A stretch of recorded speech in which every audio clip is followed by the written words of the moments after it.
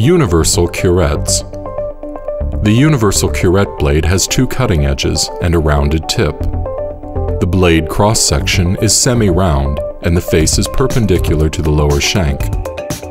Place the blade on the lower instrument rest with the tip facing toward you.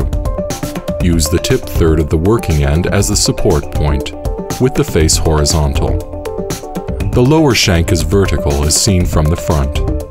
Begin sharpening from the blade heel and continue around the tip to the other side of the blade in one motion. Repeat this sharpening motion until the instrument is sharp. Follow this sharpening procedure for all universal curettes.